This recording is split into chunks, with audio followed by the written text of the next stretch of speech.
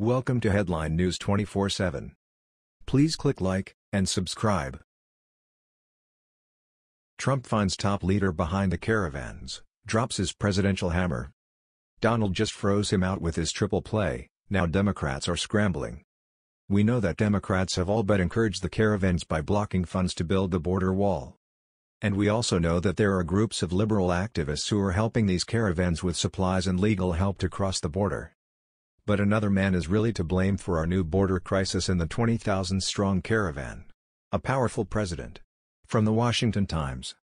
U.S. officials said Mr. Trump's frustration has flared after the Mexican government of Andrés Manuel López Obrador took office in December.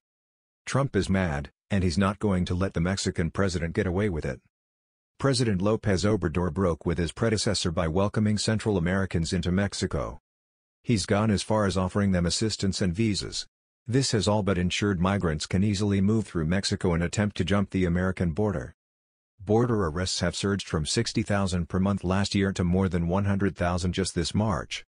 But Trump has vowed to stop the Mexican president in his tracks. And he's got 3 ways to stop him.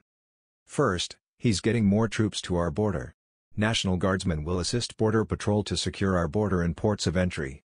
Second, he's punishing the Central American countries Mexico has allowed through their land by pulling billions in American aid. And third, if those measures don't curtail this fiasco, then he will simply shut down the border, preventing all trade and traffic entirely. And that's going to hurt.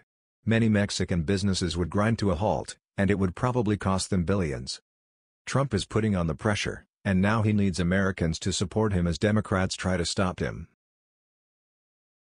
That was the news. We thought you might be interested in knowing about this.